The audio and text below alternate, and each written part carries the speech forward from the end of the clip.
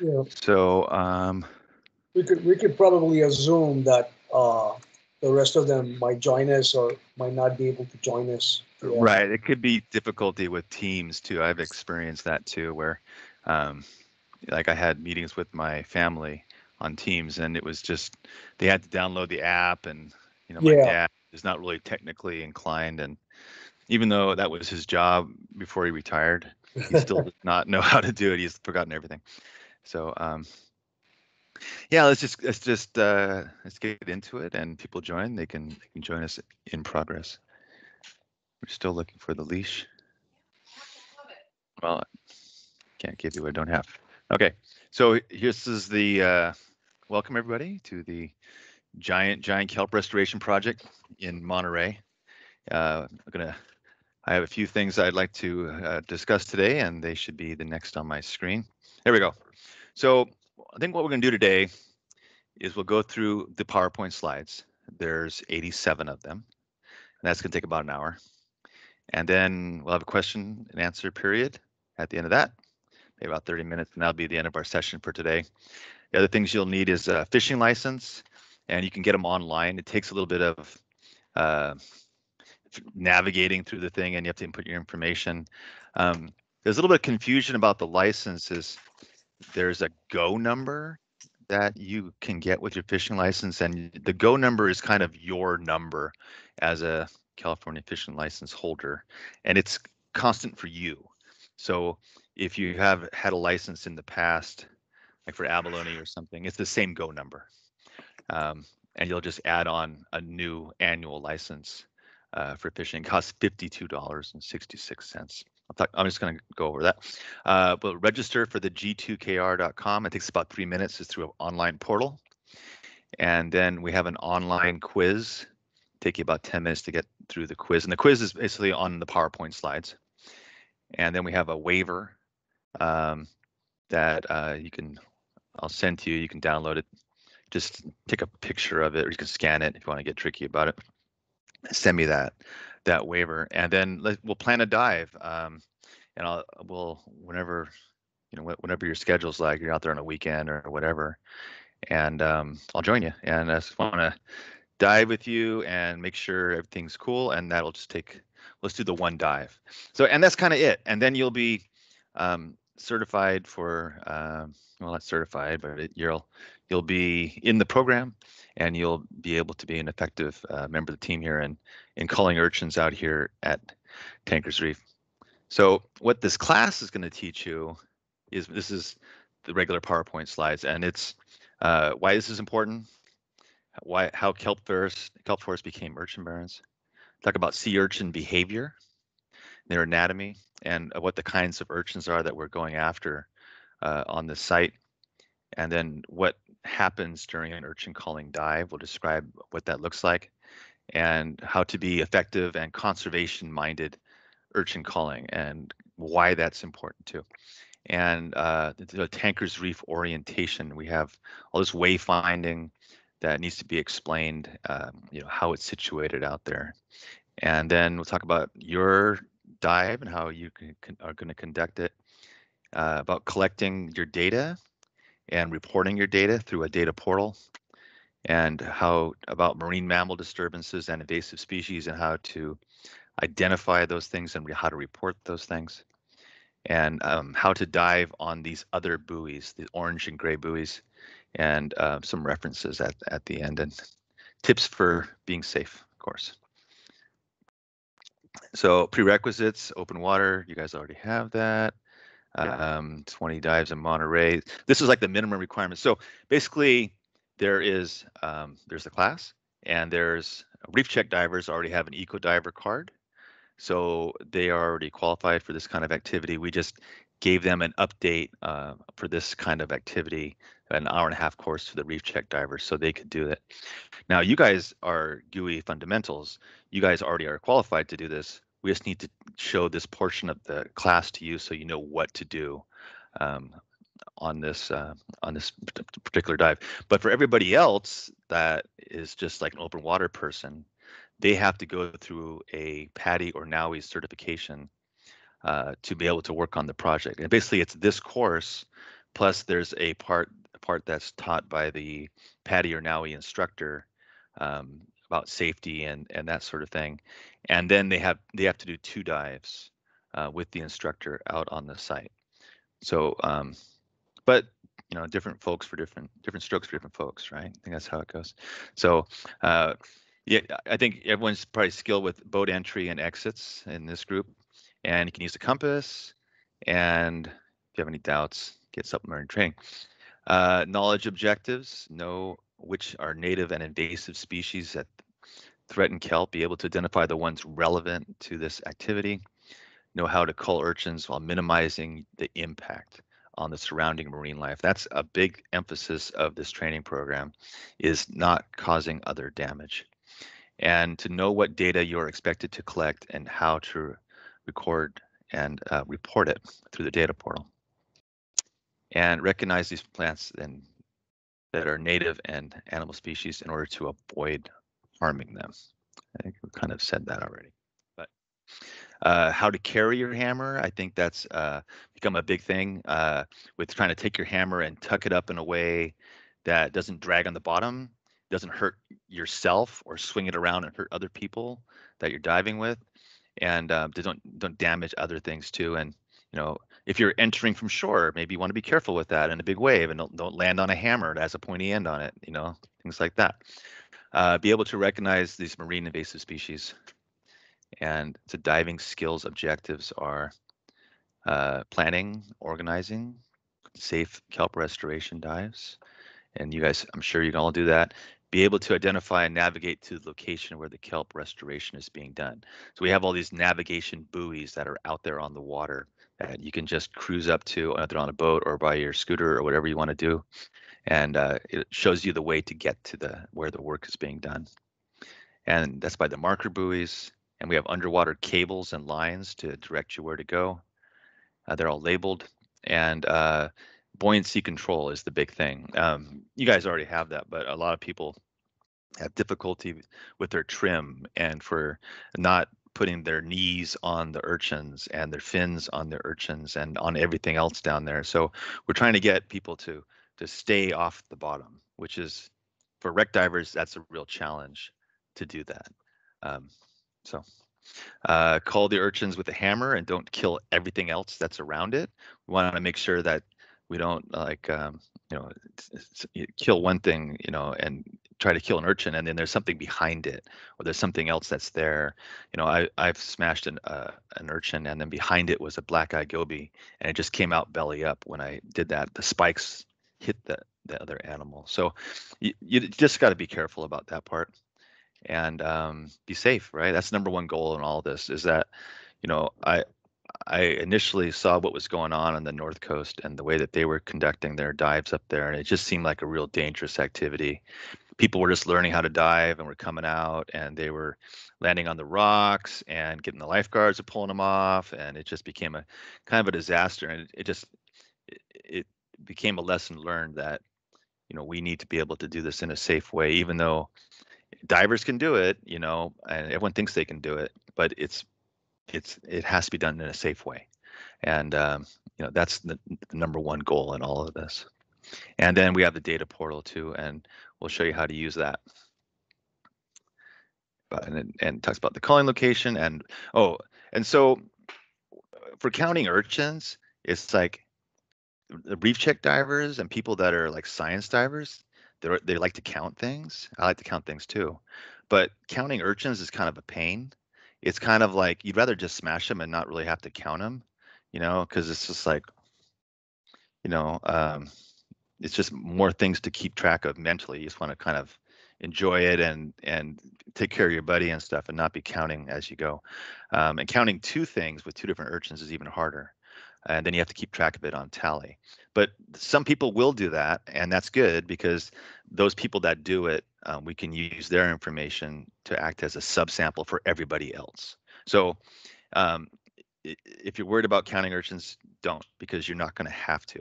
All we want you to do is, you were down there for so long smashing urchins, and then we'll just figure out what that means in terms of how many urchins someone normally culls in a minute, right? We'll just calculate it that way. So why is this important, right? So I'm sure I'm preaching to the choir here. You guys have all heard this already, that the kelp forests are just really in decline right now.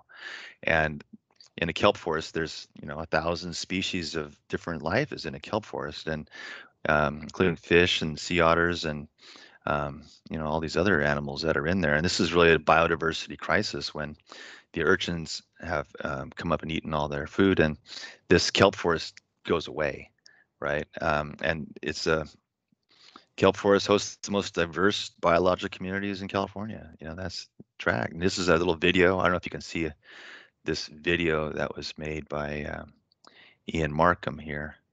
It looks really clear on my screen, but I don't know how it's coming across. It might be kind of chunky on yours. Um, and then this is an urchin population explosion. And it started in 2014 and 2016. We have a lot of marine heat. This warm water blob just sat off the coast and just heated us up. And the kelp did very poorly. The kelp likes really cold water, and it wasn't cold. And the urchins didn't seem to mind it. Urchins can survive up to 75-degree water, and so they did really well in all this. And their numbers went up 500 times what they were before. And we lost the sea stars in that marine heat wave. There were all these large Pycnopodia, the sunflower star. It was a big urchin predator, and they were gone along with 22 other species that were devastated by the marine heat and by that that sea star wasting disease that was kind of happened all at once on the entire north coast during the heat wave. And so we're still recovering for that. The sea star wasting disease is still present. We still see sea stars that are turning to goo. So we have a loss of predators is another factor in this. And a lot of the parts of Monterey look like this, right? So does anyone know where this was filmed? Where do you think this was filmed in Monterey? Coral Street. Coral Street? That's a good answer. Not the right answer, but it's a good answer. That's Point Lobos.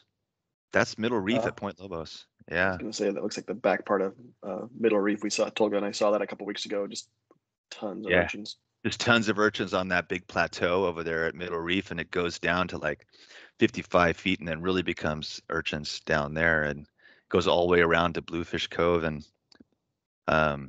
Cannery Row Wall is just destroyed by urchins, and it breaks your heart to see it, to go like that when and kelp becomes like this, the kelp just doesn't have a chance. They get onto that holdfast and they just burrow in and undermine the holdfast, and then the whole thing ends up on the shore. So our state and federal agencies are monitoring our activities. So this is an exception to recreational fishing rules, but the California Department of Fish and Wildlife, the California Ocean Protection Council, both are state agencies, and Monterey Bay National Marine Sanctuary / NOAA are that's the federal agency, and they're monitoring what we're doing. So they've gone out there and they've done all their surveying ahead of time. They've counted all the urchins and all the kelp on our site, and they're going to be watching if we cause other disturbances to the environment. They're actually going to they already done it. They went and took pictures of certain spots. I don't know where they are, but there's a grid and stuff, and they take a picture, and then they'll come back later on and take another picture, and then they'll compare the two images to see, oh well, a diver might have done this kind of thing. So we really have to be very overly careful in doing this, that we don't that because we're really being watched, and the success of the project is not up to me, it's up to them in determining whether we're successful in doing this or not. So success means removing the urchins without impacting the other life. So that's very true. About an urchin, right? So urchins have 5-part radial symmetry, like you can see in this diagram here, how an urchin has like these 5 sections. So they're in the same family as sea stars, right? They will also have the 5-part radial symmetry. It's like, I don't know, you call it spokes on a wheel, but Some sea stars have 6 and 7 sometimes, but urchins are all this 5-part thing. So they're in the same family as sea stars, as sand dollars. Brittle stars are in that same family. Sea cucumbers are also in that same family as well. And this is what an urchin looks like on the inside, right? So it has these the roe, the reproductive organs, the gonads that are inside of it, and it that is like its fatty tissues, right? So as the urchin is brought along, it is on the reef. If it's eating a lot of kelp, it'll be healthy like that, right? But if the urchins are deprived of the resource of algae, they will like consume their own gonad to stay alive, right? And let me go back. So this is what it looks like on the inside of an urchin, right? And so when you smash them, you want to try and damage it so much that it can't like reproduce, right? Like, and you'll see that the urchins out there don't have full gonads because they've exhausted their food resource for the most part, and so the gonad is very minimal. But you don't want to like give it a single hole in it because then like its last dying gasp is going to be to try and spawn, right? So you want to make sure and like really damage it so that it's not going to have that chance, even though without much gonad, it's not much potential, but there's enough of them, right, that they might do something. So urchin spines, right? Urchins have these spines on them, and that's their defense from the predators. Is these spines, and when they're walking out on the sand, they actually lower their spines and put their little. They have these little tube. Well, it's saying here that they're pretty sharp, and here they're like a pencil point. Okay, I mean you can pick them up with your hands, and they're not gonna with your bare hands. They're not gonna pierce your hands. But if you really hit it hard, it'll go through your skin, and then it has like the spine will like embed itself in your skin, and when you pull it out, like pieces of it'll break off inside. So um, you and there you see people that have urchins like they've been poked by urchins, and then like weeks later they still have evidence of it in them. So don't try to get it. I've hit them hard enough with my fins to actually have spines that pierce my fins, right? So they're kind of durable. So you just kind of want to be careful of that and don't be careless with them. Kind of be like you can grab them with the, but don't impact them. Don't hit them with your hand or something. And it says here you can see this article. I should probably look at that article. I don't know what it says. And then urchin tube feet, right? So in addition to all the spines, they have like starfish have these little tube feet, and they can kind of smell with these little tube feet. There are little suction cups on them. That's what makes them stick to the reef is these little suction cup feet, and they walk around that way, and that's how they move in different directions. They kind of smell other things. You can see the pedal area. That's the ones on top. That's the little tubes that go out, and they're really long. They're actually twice as long as the spines, and they're going out and they're trying to like sense things in their environment, and they can sense each other and they can smell where food is and are attracted to it that way.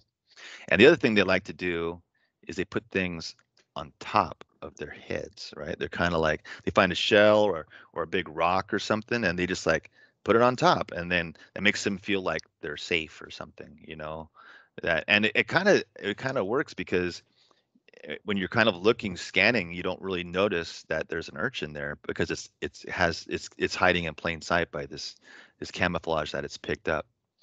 I was going through on the reef, and there was one. The rock was very lightweight because it doesn't weigh much, but it was probably a big rock, like 6 inches high, like that. And this little urchin was supporting it. He was like going around with this big rock on top, and I just went over there and just picked it up and went boom. That was the end of that. But yeah, you need to kind of look past that camouflage and find them underneath it. And so generally the urchins have changed their behavior because before we had one purple urchin and for every 25 square meters, right? They were hiding in cracks. They were way out of the way. But then when you get to a certain number of them and there's no longer drift algae that comes in to feed them, then they have to come out of their cracks and eat and openly graze on the surface for other things. And the otters really won't eat the urchins. Everyone likes to think that, oh well, that's part of the solution is the otters, but otters will help to maintain a kelp forest that has healthy urchins in them, but they will not eat the urchins in the barren. They're clever. They figure that those things have no value because there's no gonad in them, and they won't bother with them. They might give it to a pup to play with, but the mothers aren't going to bother with them. And the otter needs to eat a lot of them because they have to eat 25% of their body weight every day. And so they just kind of roam in the ocean, roam in the open, and they're devouring kelp wherever they find it. And they create these urchin barrens. And so when you get an urchin barren, they've eaten all the kelp, and they kind of eat like in a certain order, right? Like a goat will do that too. It'll eat these things and those things and those things. So they eat the brown algae first, then they eat the red algae next, and then they go on to eating the crustose coralline algae. That's that pink bubblegum stuff that's all over the rocks, and the red encrusting algae. They eat those last. So what ends up happening is you see like the urchin barrens the way they are, where it's just like a purple spotted with the pink moonscape, right? With all the purple urchins on it. That's kind of how it ends up. So this is what a healthy urchin would look like on the inside. You've seen this picture before, and it's from a healthy kelp forest. So it's full of that gonad. But this is when it's starving on the reef is what it looks like, right? So this urchin hasn't been eaten for a while, and you can see the gonad is all gone on the urchin. And what you see is just the remainder, the other tissues inside of it when you cut it open. This is the mouth of the urchin. They call it the Aristotle's lantern. It's an odd name for it, but it has these 5 jaws that kind of meet in one thing. They're self-sharpening. It's kind of neat. And they, they're just devoid of any gonad inside of them. And that's to varying degrees. And also, it's a good point, is that they can live in this starving state for years. You're not going to outlast them by starving them. Once they've exhausted their resource, they'll just sit there and wait for more kelp to form in the spring, and they'll eat that. They can live without eating for years. So they can actually eat by dissolved solids that are from the ocean. So, there's been urchin barrens have lasted for 50, 70 years. Can go for a long time. So there's 2 kinds of urchins that are in this range, and we have permission to cull both of them. Where is it? So purple urchins, right? That's the Strongylocentrus franciscanus, and they are kind of a light lavender. This is kind of a bluish color in this picture, but they're kind of a lavender color is kind of my impression of it. The dark purple. They're usually in really high numbers. They're sometimes there's so many of them that they're touching each other. They're on top of each other as they come together, and they aggregate. And the other one is the red urchin, Mesocentrus franciscanus, and red urchins come in different colors. Red urchins can be like kind of a pink color, and they can be like a black color, right? Color is not a really good indicator for the red urchins. They have a red body, but basically it has a huge range of colors. So it could be a very pale pink to a very dark, a black is their color. But you can see the difference is the length of the spines. Their spines are about the same length as the size of their body, right? That's a good way to know the two between the 2 species. But you don't have to really discern them too much because we have permission to kill both. So the body is always red. So if you put a light on them, you can see that it's red, but it's maybe a dark red. And some of them have lived for, they did a carbon dating. One was like 240 years old. Yeah, they go a really long time. There's I was diving at Half Moon Bay, which is kind of a weird place because there's no otters there, and it's illegal to harvest abalone and urchins there. And the urchins were the size of basketballs. They were so huge. They were just like, I was just amazed at how big the red urchins were there. And it comes in different ways. Sometimes you'll see all purples. Sometimes you go to a place and it's all reds. You know, it really kind of varies quite a bit. Usually there's more purples and reds. You know, our ratio was about 7-to-1. You know, some places are 2-to-1. It just kind of varies, and it depends on lots of factors, including if there's a red urchin fishery that is active and harvesting just one species or the other. So the goal is to preserve biodiversity. So if an urchin's sitting there on the bare rock, like in this picture right here, so you want to try and preserve it by, if it's over the bare rock or sand, with encrusting pink or red algae, then you just go ahead and get it where it is, right there on this part. So this is the hammer that we're using for the project. It looks like, here's what one looks like here. So I have one. You can see like a life size with me in the picture, right? So it's basically a welding hammer, right? This is what you use for if you were doing some welding and you wanted to knock the slag off it, you kind of like hit it with this, and that way your hand won't get hot from all the hot metal you're hitting. And but this spring is useful too because it kind of gives your arm some relief, you know, from getting, because you're hitting rocks, you know, and you're kind of bang, bang, bang, bang, and you do that for an hour, and you know your arm gets pretty tired. And switch to right to left kind of thing as I go along. So so call the urchins only over the bare rock or the rock coated with the pink or encrusting red algae. So that's the hammer, the pointed end and a chisel end.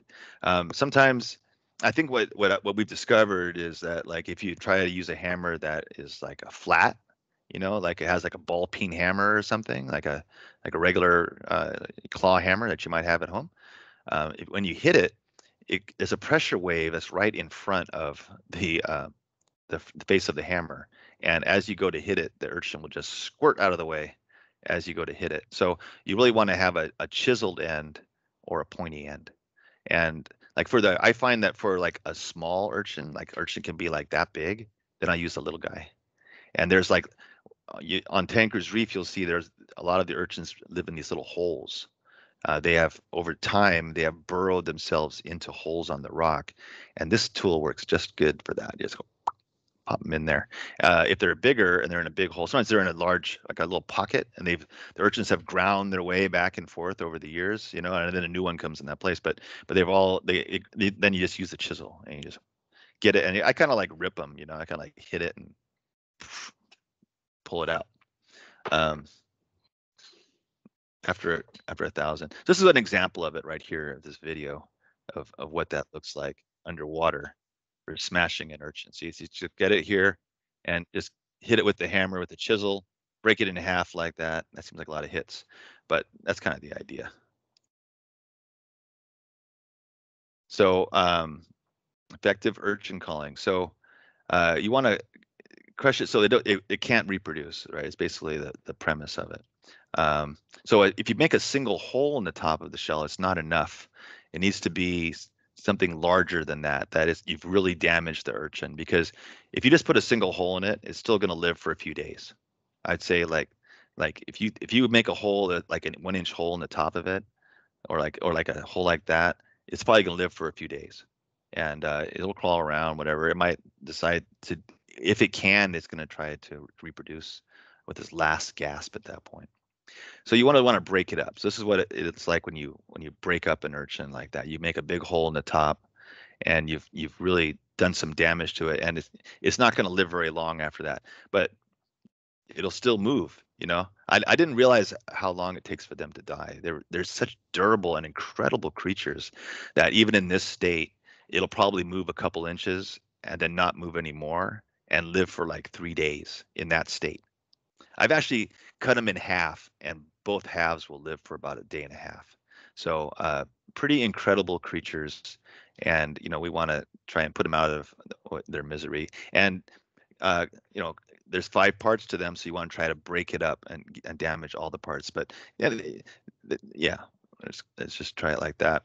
And you don't need to squeeze it. You know, if you squeeze it, then you're gonna hurt your fingers. But sometimes they're really small, like a 1 centimeter urchin, and you can just, they're not. It's like they have shells, but the purple urchin shells are not very hard. You can just they're kind of brittle, like an egg or something. The red urchins they're thicker shells. They're more durable. Especially a big red urchin. I mean, your hammer will bounce off them. They're pretty tough. I'm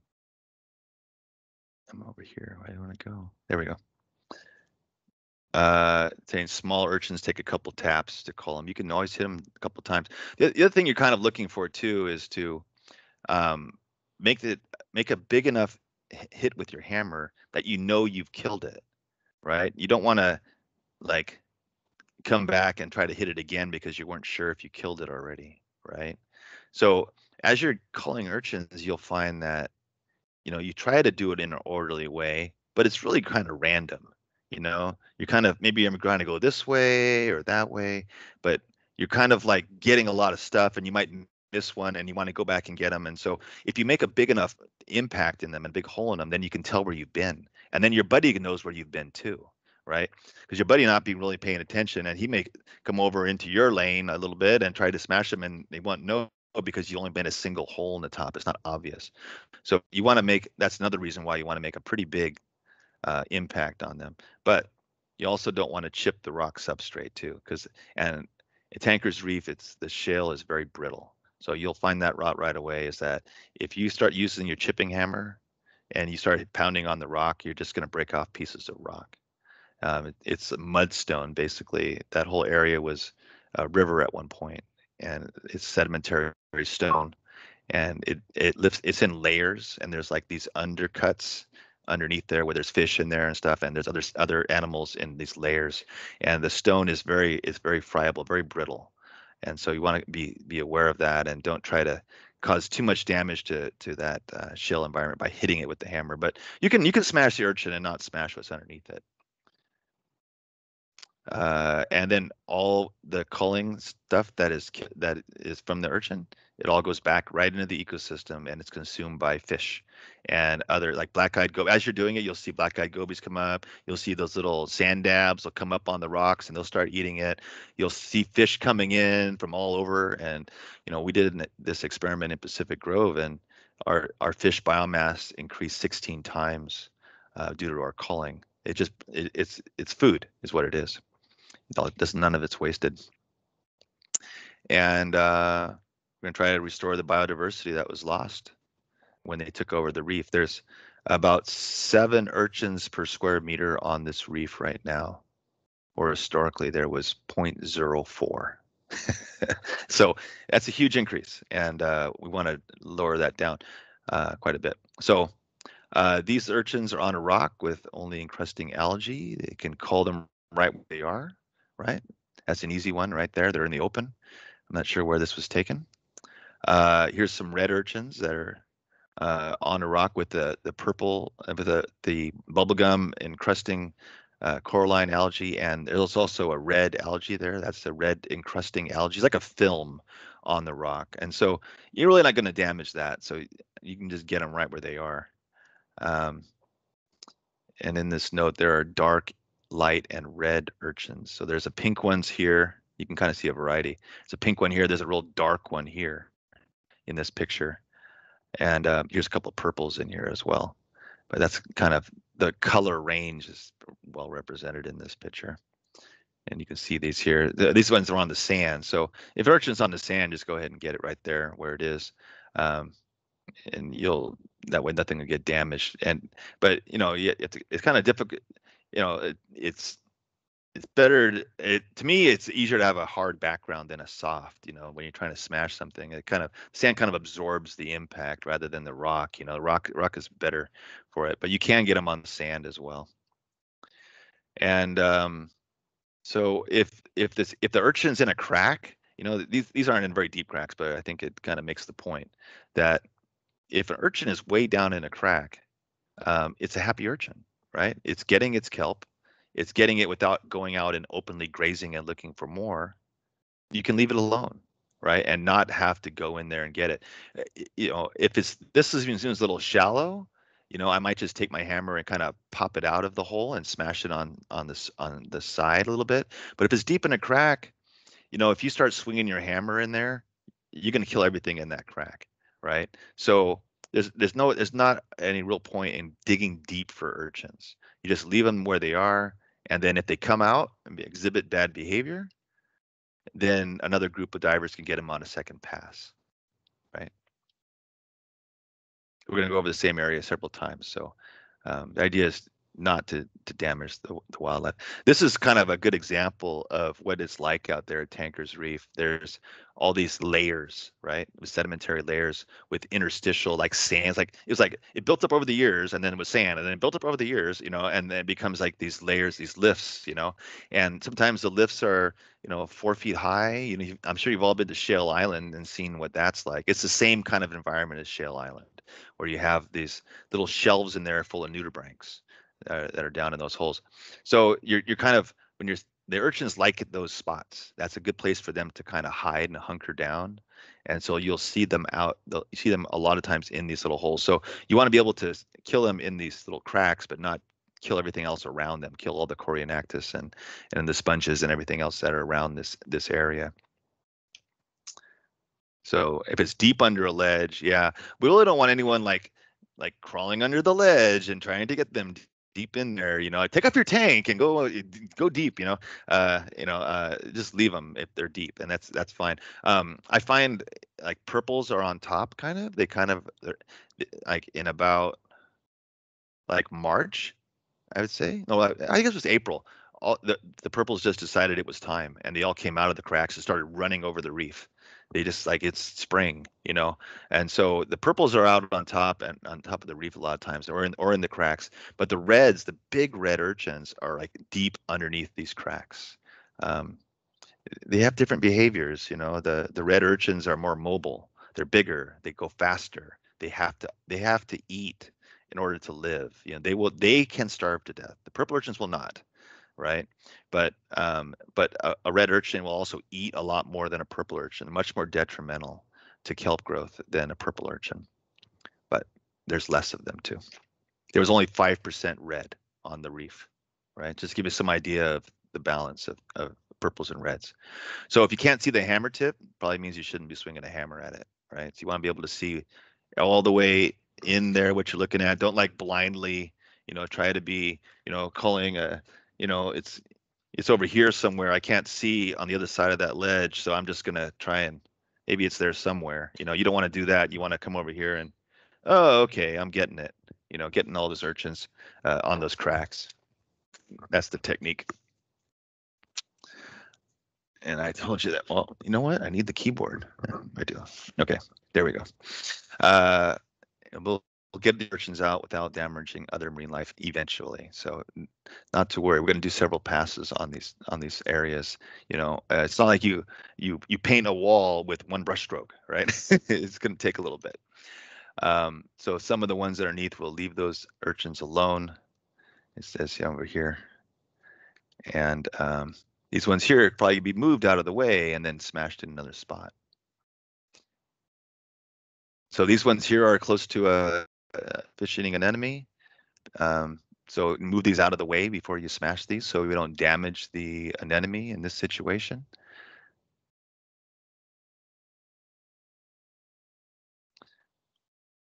And then this is about neutral buoyancy and body position. So this diver here is doing pretty good, staying up off the bottom. Fins are up, and the only thing touching the reef is the hammer and a hand for grabbing urchins. Sometimes I'll put a knife in my other hand and pop them out of little spots and get them with the other one. But that's the good body position, kind of trimmed out like that, which you guys do all the time anyways, not like us. We're like, it's different, you know, like this is okay. You should have your gauges up. You should have everything up on top of you, not dragging stuff on the bottom, you know, not hooking, not scratching your gauges and stuff, which for me is kind of difficult because I go a lot closer to the bottom than most people are comfortable with because I'm doing reef check, right? Like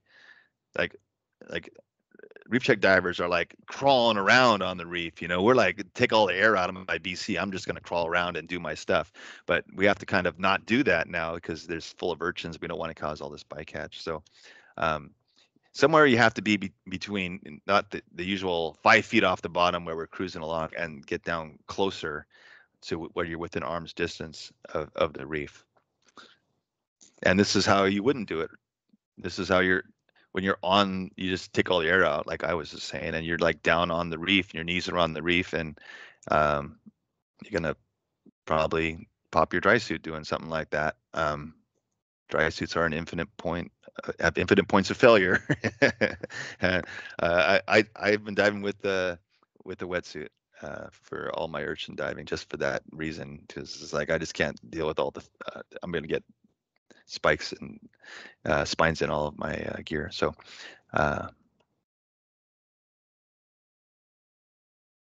You guys. So here's a camouflage crab, right? That's on something here. And so there's little critters, this is kind of a pointing out about the biodiversity of what's in the kelp forest and even in these places. And this was shot out at Tanker's Reef, and these things are there. So we're trying to protect these creatures. Like there's all these shale boring clams out there too. I don't know how familiar you guys are with this site, but there's been over the years these clams have come and they bore their shells deep into the rock, and this is the surface. You'll see there's an incurrent and an excurrent opening, siphons here, and I've been trying to those are figure out what those are for weeks. I saw one there and I could not figure out what it was. yeah, they're really bizarre looking, and there's actually a couple different species there, but that goes down into the rock about a foot. It goes way down inside it, and then I thought it was some kind of giant tunicate. Yeah, it's kind of like a tunicate, right? Because tunicates have the 2 openings too, but they're clams. And when the clam dies off, you'll find fish in those holes. We've been finding a lot of fringe heads, sarcastic fringe heads, particular, which is kind of I see them around the wharf a lot, but there are a lot of them out here, and they live in those holes. So if you see a good hole, put a light in there, you might see a fish looking back at you. Here's a couple of doras, 3 doras. It's like a door and they're laying eggs, right? So we want to avoid damaging those nudibranch eggs. This place is really rich with nudibranchs too. Lots of different kinds. We get San Diego Doras. We see the shaggy mouse out here, which is actually kind of cool looking. It has like little hairs on it. It looks like a little mouse. You'll see them. They're cool. It's like a little worm here, some annelid. Here's some sponges. Here's a leafy hornmouth. This is bryozoan. There's all kinds of life down here that we want to really be sensitive of. Here's the little sculpins too. It seems like in all of the urchin bear and stuff, it seems like the rise of sculpins, and I don't really know if that's true or not, but I certainly see them a lot more. They're a lot more because maybe there's less places for them to hide. That you'll see a lot more sculpins out on the site jumping. You don't really see them because they're so camouflaged, but they jump from place to place, and that's when you'll see them. And the yellow spot fringe head is like that too. Like once you start culling them, they'll all come out. They'll come to see what you're doing and try to eat the food. So be really aware of that there's going to be some critters jumping around while you're doing this work. So here's a picture of smashing urchins. It's not really close in the picture, but what you can see is this is all colonial sand tube worms right here. These are all worms, right? Worm casings in these shells. So if you're just smashing them on top of this colonial sand tube worm, you're going to damage the colonial sand tube worm by doing that. In this case, you want to pick it up and put it on some rock or something and smash it over there. So okay, that's it for anatomy and everything else. Good. So this is Tanker's Reef. So Tanker's Reef is this area that is, as you come into Monterey, normally you come in on Highway 1 and you get off here at this is Del Monte right here. So there's that long off ramp, and then you come down into town. This is Casa Verde, Aquarius Dive Shop's over here, and then you keep coming down. You go through the Navy area, eucalyptus trees, and then there's some condos over here. There's a parking lot right here at Park Avenue, and then you keep coming down, and you'll see there's all the grassy area. They call it window on the bay sometime. There'll be protesters out there different times standing in the parking lot. And then there's another parking lot here. It says it's like Del Monte parking lot, I think is what it's called.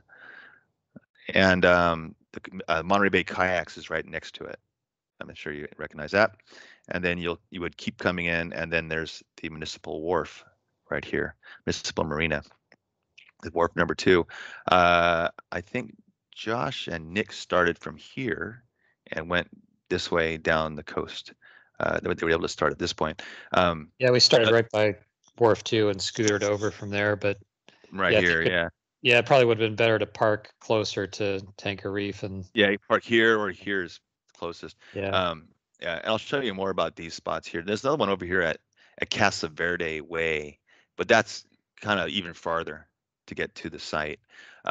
This red line here is the boundary that's established by Fish and Wildlife in the regulations. So we're only allowed to cull urchins in this one place, right? Not on the MPAs, not at San Carlos Beach. It all has to be done right inside this Tankers Reef project area. And like I said, you look at just looking at the bathymetry, you can see that this is all shale in here. This is all like this substrate that is like from this used to be like this little lake over here at the Navy that used to reach the ocean before. And it formed like a little channel right here. There's a sand channel right through the middle of this site that divides it in half, right? I'm going to show you a little more. So it's a shale reef. This is granite over here, right? So shale, granite. And we want to be able to, in the future, go to granite, right? Like this is not the best site for doing kelp restoration because like, sometimes there's kelp there, sometimes there's not. And so, but that stone too, by its nature of being mudstone, it's like ablative, right? Like layers are always coming off. It's always sloughing off material as it sits there. So it's hard for kelp to really stick to that thing if it's always, you know, slippery and moving off its own stuff. So granite structures are much more harder and more and better for kelp. And I think that's why here at Tankers, some years we have kelp, sometimes we don't, but we always had kelp at the granite structures at the breakwater in San Carlos. So I'll talk more about that later. So okay. So this area right here is the cable grid, and I'll talk more about the cable grid. So that's kind of where it's located. It's about 700 feet from shore. It's kind of in the middle of our treatment area. Our treatment area is going to be this half of the reef, and this area is the control area, right? So we're not going to call anything on this side of the sand channel. And what they did, our agency partners, is they came over here and counted everything on the cable grid. They counted all the urchins and the kelp in this spot. And then they also picked a random spot over here in the control area and did the same thing, counted everything, right? So we have a little bit, they're not exactly the same, it's not exactly parity, but we want to make sure that we only call on this side so we can see the effects. We don't want anyone to call over there because that would just not be helpful to do that, because then it would be like, well, they both got kelp. Well, they shouldn't have, but somebody went over there and killed all the urchins in the control. So we're definitely concentrating in this area on this side of the reef. Also, too, about these areas, this is where the restrooms are. So there's restrooms here at the wharf. Also at Casa Verde, they have porta potties they set up over there. Okay. Act as a quota control. Okay, talked about that. So this is what the grid looks like, right? So it's basically bolted to the bottom. There are these like 5-inch long stainless steel bolts that are epoxied into that shale bed, and on them they have the whole thing is pretty flat, right? So this sends 27 feet and this sends 32 feet, right? Give you kind of a lay of the land. This is a leaded line, and so is the one on the south side. It's basically a polypropylene line. It has little lead pellets inside of it, and on that line there's little tags, right, that tell you what lane you're in. So basically it establishes 20 of these 5-meter wide lanes that go in the north-south direction, and the tapes are going to start at the 0 mark and go to 100. Right. So what I mean by that is that in this drawing, this outside line out here is actually a clothesline That's like a plastic coated clothesline. It's been tied together on bolts. And then this orange line right here is actually like a cave line, like you'd use for if you were diving in a cave, right? It's like a string, and it's bolted to the bottom too. So between the clothesline and the cave line is 10 meters, right? 10 meters is about 30 feet, a little more than 30 feet wide, right? And then in the middle of that lane, right, between the A point and the other A point is a 100-meter tape measure. 100 meters is 330 feet, right? It's a long ways, right?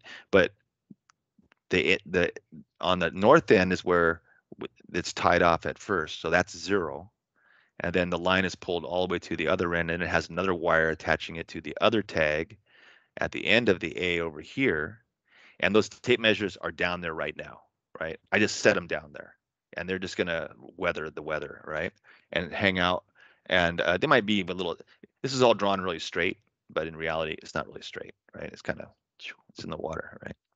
So the idea, and I'll show you how this is done, but this is kind of the lay of the land, and every corner has a yellow buoy on it. And the corners are labeled too: northwest, southwest, southeast, northeast. And it's laid on a magnetic heading, right? There's no point in going true and try to adjust it, right, for a declination. We're just going to use, we're divers. We're going to go with compass. That's how it's laid out, right? So that's the grid there. And we also have a mooring ball on it. That is, this is 7 meters off the north end, right? And that's what Maxwell and Nick were dove on last weekend. They started on the white buoy, went to the bottom, came down here. I put a bunch of hammers here. I put about a half a dozen hammers sitting attached to the reef here, and that's where I met up with them. Was right at this point. And then I wandered around and killed a bunch of urchins on the kelp over here. There's also an orange buoy, right? So the orange buoy is kind of a different idea, and I'll explain more about that. But basically, it's a single buoy. It has an anchor on it and a lot of chain. It shows like a little ball, but it's actually a chain. And then it has a reel, a 100-meter reel that is going south from it, right? And that just I'll talk more about how that is. And there's a gray buoy too that does the same thing. But this is for our trained divers to use. And the gray one is for untrained divers to use. So if somebody were to casually like come to town and they're like, hey, I'm just visiting, I just want to go out and smash some merchants, I'll buy a license for the day, whatever, where can we go? And we want their data. So they can go to the gray buoy. Like if you were to come in like on the charter boat on the beach hopper on a weekend and say, we're going to go out and do this, you can go down there. There'll be some hammers at the bottom, and go have a good time and smash a bunch of urchins and report your data. But it's a simpler process for them because they're not trained or anything and they don't know what to do. And so the gray buoy is going to be where it's high density urchin targets, right? Not sensitive kelp in other species environments. Like the worst areas is where we'll put the gray buoy, and we'll let them concentrate on reducing the high density urchin patches. So I just kind of explained all that. Oh, it's a 3-year project. Okay. So we want people, there's a couple ways to get there. I'm gonna explain all the ways how you can get to this site. So you can start at the dock, right? If you have your own boat or a commercial boat, you can start here, or you can start at the breakwater and come on out this way and approach the grid from the north. We want everyone to approach from the north all the time. That way, because the divers are going to be on the south side. And so if we have everybody all their boats come in from the north side, maybe we can eliminate this. We're putting divers and boats in the same place, right? We want to try and make it safe. How can we do that? Have them always come in from the north and leave to the north. And that way they won't cut all the kelp up too with their props. And all of our divers will be on the south side, either going to shore or returning back safely to a buoy. So we're telling people go from the north and moor at the white buoy. That's the one that you guys were on the other day. That's the one you can moor on. The other ones you shouldn't moor on because those are just anchors and chains there. The mooring ball has got a huge block on the bottom of it. It's not going to go anywhere. Tell everybody too, the wind comes up at 1 o'clock usually, so it's best to be all done by 1. It's best if you can get there kind of early. If you're going to do 2 dives, come at 8 and then do a second one and be be off the water by 1 probably is probably the best approach to get it out there. It starts to pick up a lot of wind chop. And here's the other way you can go. It's 0.8 miles from the breakwater to get out there by private boat. And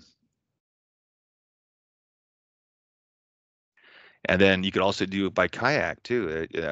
Monterey Bay Kayaks there, they rent kayaks, and you can always launch from there as well. We're trying to get a discount with them. I haven't figured that out yet. I gotta talk to them.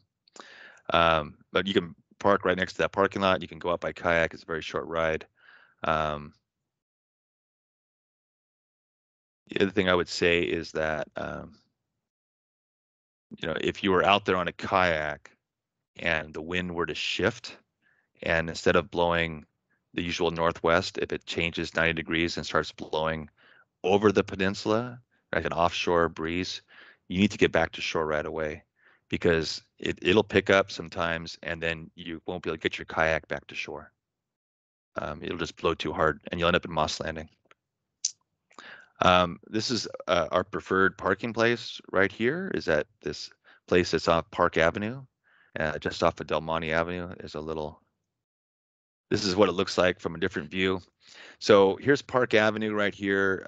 It says 2-hour parking, but I don't know if that's really enforced. There's an anytime American Lock and Key is sitting over there. They've been there for a week. I don't know. No one doesn't seem to bother them. There's a Roto-Rooter parking lot that's abandoned right here, but they said they're going to take it again. I'm still trying to negotiate with them. But anyways, you can park right here, and then you just kind of walk down the rec trail a little bit, and then there's an entrance over a little slight sand dune, and then you walk down the beach a little bit, and then you go out to the grid. The orange buoy is sitting over here, so maybe you don't have to walk as far if you're going to the orange buoy, because things are going to move around. Like the orange buoy and the gray buoy are going to move around, so your distance may vary. So this is some explanation of that. Or you could just cut the angle, right? Just go at an angle. Don't do so much walking on the beach. I mean, it's hard packed sand, but you're carrying a lot of gear, so try to minimize that if you can. Walk to the beach. Yeah, it says 2-hour parking, but I don't know. No restrictions on weekends. So I guess weekends are good. So this is equipment you'll need to go out there. You need a fishing license for sure. $52.66 for a year. And you can get it at this address. I'll share all the links with you at the end. You don't have to write them down right now. Buy a hammer. It costs $8.06 for that Amazon hammer I was showing you. There's Home Depot sells it for $6.27. There's another one I found. Harbor Freight sells one for $6. And I'm gonna leave some out there on the buoys too, right? So, you can buy your own hammer and bring it with you. That way, you know for sure you're gonna have one, and you don't. At the end of your work, you don't have to return it. But if in a pinch, you can always borrow one of mine down there. Just try to return it back where you found it. I think they're all sold out. Every time I go to Home Depot, I buy all their hammers, and so I may be defeating the purpose. But you can order them online too, and they'll send it to your house. And a small slate would be good too, because you're going to need to know what your assignment is, what you're going to, so you have to write that down, and you want to note your ending position too, so you'll need to be able to write that down too. And shears or a knife is always a good idea. Bring that along. An SMB, it's your standard equipment. I don't think there's anything here in this kit that you don't already have. A whistle, right? I don't know if people have a whistle, but you should have a whistle, because it's a long ways out there. You're kind of on Tankers Reef, and you're a long way from help. There's people walking on the shore, but there's not a lot of divers out there, and so if you have an emergency, you want to be able to get help. So a whistle would be a good thing to have, and of course some clips for clipping things off. So how to get a lane assignment? So you sign up for the lane assignment at this thing right here, g2krlink.com, get a lane. And when you do that, and then you view your assignment at this link right here, and it will populate your name on this in the next spot, right? So these are all like made up things, right? These registration numbers. But when you put in your name and registration number on this website, on this link here, it will give you an assignment. And then you view your assignment, you click on it here, and your name will be right here. And that will be the next assignment. So if I were to enter it right now, I would be at grid C west 0 meters is my starting point on the grid. Lane C going west. There's 2 lanes, east and west. I'll explain what those are. And that's how you do it there. So only one person from your buddy team needs to get the assignment, right? So Josh and Nick are going out. Josh can get the assignment, or Nick can get the assignment, but you both shouldn't get an assignment because only one person in your team needs to get it. But when you report data, both of you will report data. You can't report it as a buddy team.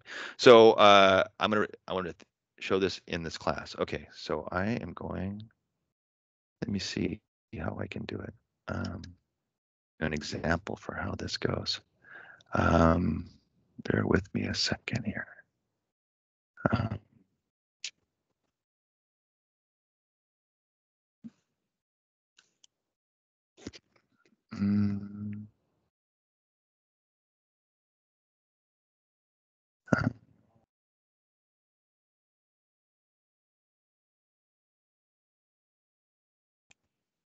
Okay, so this is how you get the culling assignment, right? And I'll send you I just jumped into this link. So it's all good done with Google Forms. So this is the culling assignment, and the required fields are, I don't know why there's 2 of them. So I'm gonna put in Keith, and my registration number is number 1. And there's some information here about what the steps are, and I'll hit submit. And then I can go here, and here's the assignment, right?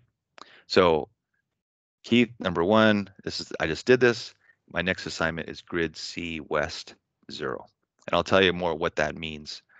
And so basically get your assignment before the weekend. You're going to go out the weekend, whatever, during the week, but every Tuesday at 9 o'clock, I'm just going to clear them all off, right? Because I'm going to figure if you haven't reported I'll look at what has been done, but I'll make new assignments at that time. And if there's unfinished assignments, I'm just going to take them off, and we'll reset them. Okay. All right. Let's go to the next thing here. So what this looks like. So you start out, and from shore you see the large white buoy. You're going to swim out there, and you start at the white buoy. That's what it looks like. But now it has a flag on it. It says G2K on it. It's a 24-inch mooring ball. Sitting there, there's condos on the shore. And go to the starting point. White mooring buoy. So you can go over there, and then descend on the buoy line. And at the base, you'll follow the short line to the location, and then they have tags on it. It's F, right? There's a label on it. And follow the cable to find your lane assignment. You find this lane underwater there. And each lane is 5 meters wide by 100 meters long. So if there would be a tape that runs, this doesn't show up, but there would be a tape that runs down F at this point, and you're going to be on either the east side or the west side of that tape. Between the tape and that cave line is where you're going to be. So it looks like this. Here's that tape going down. It starts at 0, and it runs down this way. And this is lane F east, right? So 2 divers go side by side. You're smashing urchins all along this area. You started at 0, and you go along as long as you can. And that was the assignment, lane F east 0. And then, so you're going to go along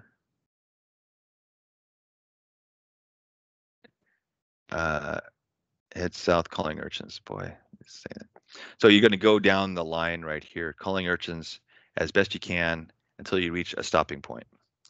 And so you're low on air. You've reached 70 meters. I'm done. I'm cold. Done smashing urchins. You write down 70 meters on your slate, and that's it. You're done. Mark a slate with 0 to 70 meters on your tape, and that's what you'll report later on. Send with the surface marker buoy.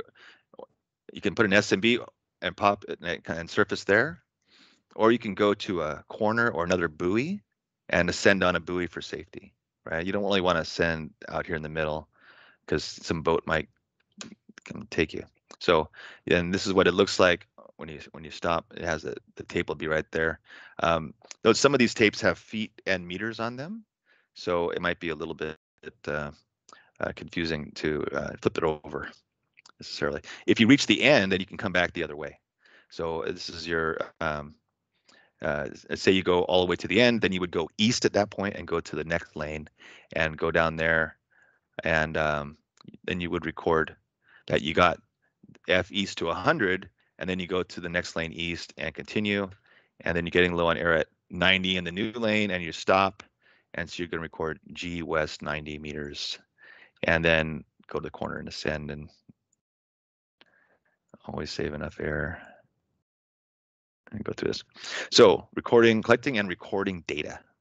So record the time you spent calling urchins, not your total bottom time, right? So let's say you start from shore and it takes you spend 20 minutes getting out of there. Well, that didn't really count towards smashing urchins. So just count the time that you smashed the urchins, right? We want looking for a unit of effort that you spent calling urchins, not your total bottom time.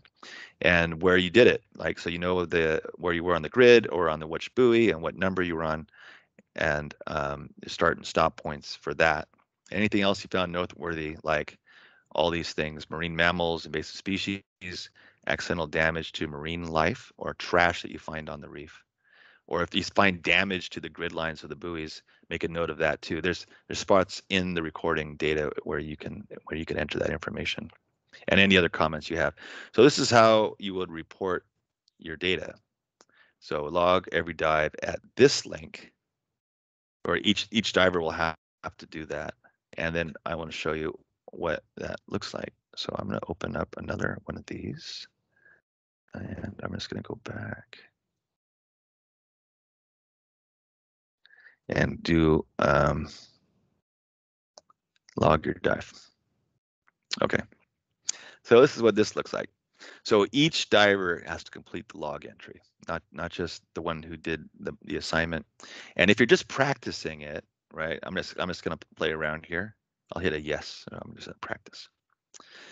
And it's not going to save my data. It'll actually appear, but we won't save it. So my name is Keith, and my registration number is 1, and I'll just put in the date of all ones. And let's say I was on the cable grid, right? And I'll hit next. And I started at lane F, and I was on the east side, and I went from began at 0, and I ended at said 70, and I also ended on the east side. Ending lane, ending lane. I'm sorry, ending lane is not that. Ending lane is F, and my ending number was 70. I did it wrong. Okay, 70. That's how you enter that. And distance traveled. This is like a check number, kind of, to see if it makes sense that you went from 0 to 70 and you're reporting 70, but it's just it doesn't really have a value. It doesn't really have. It'll help to clarify things if there's an error. Like if you went all the way around to G and you said you only went 20 meters, or if you told me I only went, I went 280 feet or something. Well, then maybe you're reading feet instead of meters. Maybe I could spot an error by you doing that 70. And then what happened? So time spent calling urchins. I was down there for 60 minutes, and this is optional. You don't have to count urchins. I'm just going to say 60 minutes. I didn't count any urchins. And then any comments, I'm going to say I have comments. And then my comments are going to be a shot and otter. And incidental damage. I did find sargassum on the A. Let's say trash removed. Any other damage on the reef? Any other comments? This was fun. And then submit. Right. So after I've submitted, then it goes to this little tiny URL, reef check dive log, reef dive log, and then you can look at your data. I just reported one on here, and this will refresh at some point, and you'll see all this data that we've been playing around with here is all in this form now too. So it all gets put into that place, and that's how we, it'll give us the totals and things like that. But number of dives and all that kind of stuff. And this is the same form that they're using on the North Coast. So there's parity between this and the other project. So I'll take that out of there. This is snapshot. So it's fun. The other things I was talking about, there's things in the comments, is marine mammal disturbance. You want to report any marine mammal disturbance, and what a marine mammal disturbance is considered is if you see an otter and it in some way notices you and like dives because it saw you, that's considered a disturbance. So you don't want to come within about 50 feet of an otter when you're diving, or by boat you want to keep about 100 feet away. There's about 5 otters that frequent this site at this time. So and you just avoid them as best you can. I know it's kind of like they're approaching me. Why do they get the right? But that's the deal. They were very sensitive about it in doing the reporting that we don't. We self-report. It's not like you're not gonna get in trouble for reporting it, but it's good to report it. If you were out there and one was disturbed, whatever, and did a duck dive, just write it into your reporting. Invasive species. So there's invasive species in Monterey now. There's Sargassum horneri, which is found in Southern California. Very often is found in Long Beach 2003, and it's spread all over Southern California, and it's been spotted in Monterey in June of last year. So we're on the lookout for it. This is the actual specimen that was found in Monterey on breakwater. It was found June 4th, and it was found and removed, but there might be more. We want to look for it. We want to make sure, because if this ever, you think urchins are bad, this is going to be worse, because it'll outcompete the kelp. You'll never get a chance with this stuff, and it's no way to remove it. So we have to watch for it at the first outbreak of this and bring it to their attention so we can stop it in Monterey. Right now, it's mostly south of Santa Barbara. So this is what it looks like up close, this sargassum. It has these little bladders that are round bladders, right? And this is the actual reproductive part right here, is this big seed thing right here. This is the part that makes it reproductive. But these little bladders make it float. So it's a big bush. And the ends of the leaves have this kind of a look to them, kind of like a split little serrated edge on the end of the leaves of the sargassum. So that's the single air bladders. There's the reproductive part. There's the young branches. It's all really well spread. So yeah, you can report it right away if you see it. Just let me know, and I'll report it to UCSC about where they can find it. There's another one too that is locally found. It's called Stephanocystis. Used to be called something else before. I forget. They recategorized it, but it has these little bladders too. But they're chain bladders. See how they're little all together, little like I don't know how do you describe that, like little smaller compartments that are round. It's in that, and that's the difference. You can tell they're more like a string of pearls, chain of pearls is how they're describing it here.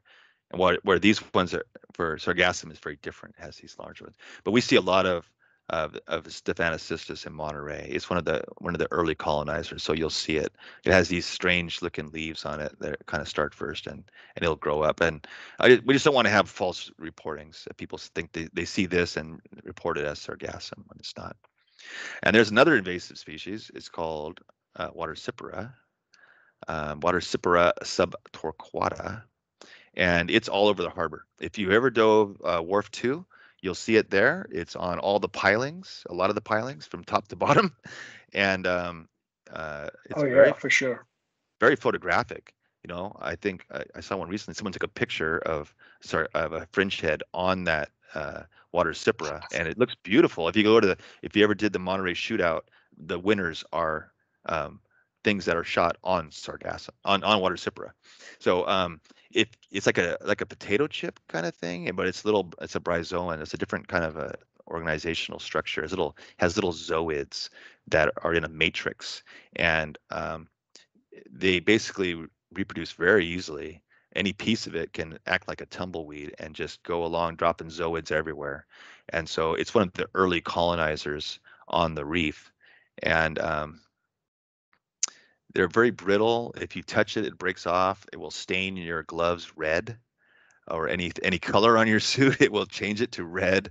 It will and it's very breakable, and urchins eat it, which is kind of like, you'd say, well, urchins eat it, that sounds like a good thing, but it's actually a bad thing, because we're getting rid of all the urchins, right? So then this thing will have awesome opportunity to live and to thrive without being eaten. So we want to keep an eye on it and make sure that this early colonizer doesn't just take over the reef, because it grows so quickly and easily, and it's right next to the wharf, which has a lot of it. So diving on the orange and red buoys, so orange is for the trained divers, and the gray is for the untrained divers that come off the boat. You're within the project area. You're not going to be going over.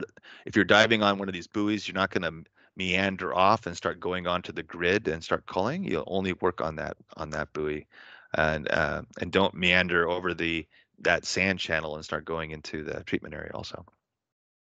But we're gonna keep moving them around on the reef as conditions change, and as we need to. Basically, the idea is to start with the grid, and then we'll just keep on expanding outward from the grid and taking on more and more area. Have a persistent effort that just keeps spanning over the entire about 60 acres of treatment area. So on the orange buoy, this is what it looks like. So there's the orange buoy comes down. There's an anchor there. There's a 100-meter tape that goes down, and your assignment will look something like 5 to 10 meters east, right? So that's the assignment, 5 to 10 meters east. And these are like imaginary lines, right? So you don't have the grid lines like on the grid. You just have these marks on the tape, and you have to try and go as best you can in that direction, calling all the urchins. You might meander sideways. You could be off 30 degrees, whatever. It could be that way, but that's okay. You just do the best you can. And if your lane next to you is clear, maybe that'll help you to guide you along this imaginary line. Now, Josh had made a good idea, and that was maybe instead of making an imaginary line, you make a real line. Like use your reel, attach it here, and then run out pretty far, run out 100 feet or whatever, drop the reel, and just make it straight. And then you have lines of your own to go between, to guide you as you do your work. And it's a great idea. Whatever can make you go straight. You just don't want to be off, like go out and come back or something. So you're working side by side between the imaginary lines 5 meters apart,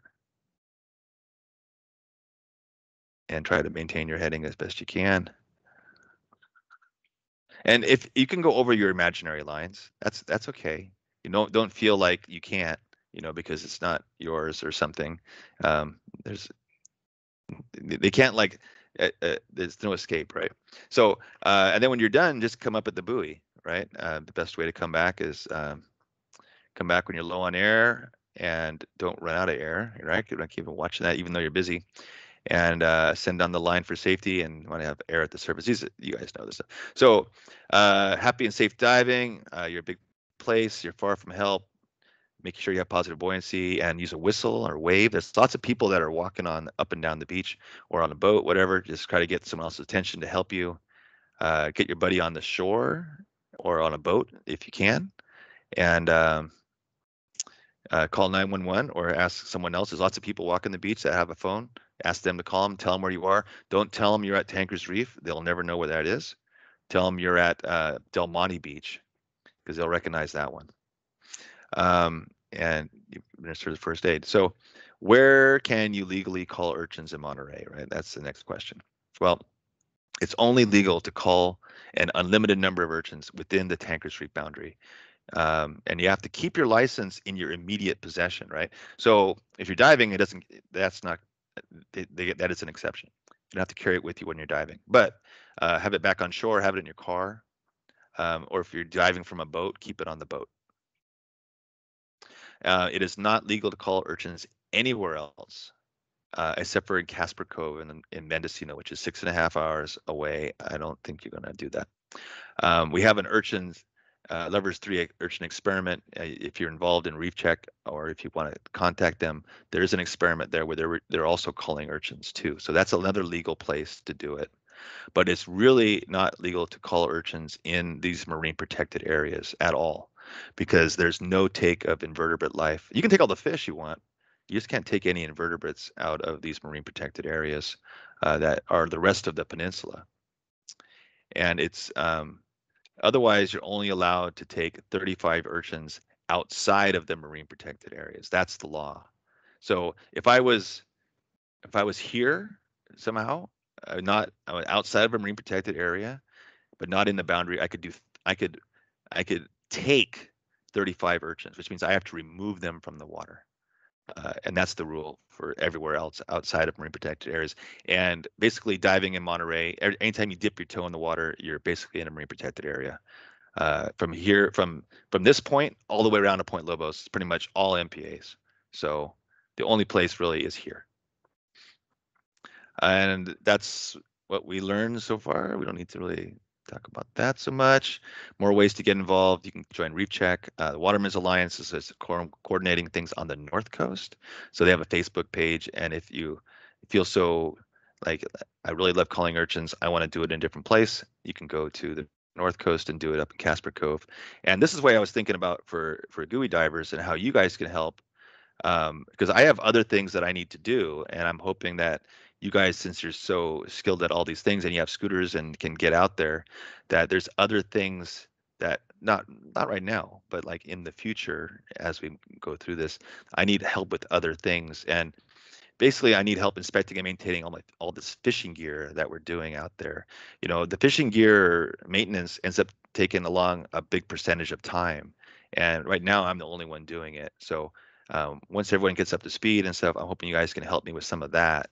And then replacing the grid divider lines too, like those strings that go across those cave lines. Well, the urchins eat it, you know, because what happens is it grows like marine growth on it, like brown algae, and then they like to eat that, and they'll just jump on the line and eat the line, and they'll kill it with their jaws. So those lines are going to have to be inspected and replaced, you know, periodically. We may need to do different materials in the future. So there's that. And then what I like to do too is for the gray buoy, like use scooters and just cruise around out there and find where they're the densest, right? Like a real dense patch of urchins, and just mark it with an SMB, either send an SMB to the surface and come back with a boat and mark it with a GPS, or there's another concept that Josh was talking about where you have the GPS with you and you raise it to the surface and get your point and then lower it back down, and you're basically prospecting, right? You're like, you're digging for gold, urchin gold, and you're going around finding the densest patches. And that's where we'll put the gray buoy, and we'll send all the divers on the boat there to basically reduce urchin density in big ways, because urchins are really patchy, right? I mean, I said there's 7 urchins per square meter on the site, but the deviation is hilarious. Sometimes there's like none, and sometimes there's 1,200. So they just vary quite a bit. It's consistently inconsistent is what's going on out there. So prospecting for them would be helpful. And then moving buoys to new locations and setting up the tape reels would be, after we get that gray buoy where it is, we have to go down and set that up on the reel, put the hammers down there, and maintain a hammer inventory, right? Like there's there's a handful, you know, of hammers down there. People might not return them and take them back to a dive shop or whatever, or give them back, and then we have to take them back out there. So that has to be maintained too, because I think it'd be good to have hammers out there already instead of people bringing their own hammers. It just seems safer to me to not have people on boats and traveling around with hammers. It's better if it was already there and they could just like borrow it and return it. So, and then where there's my first area of importance is the kelp. There's some kelp out there already. I don't want it to die, because that kelp is going to reseed the entire area. So my first priority is actually to go and call the urchins on the high value places. And that's where I could use people that are good at this, that can go and find where the kelp is and go and get all the urchins off the kelp and off from around the kelp.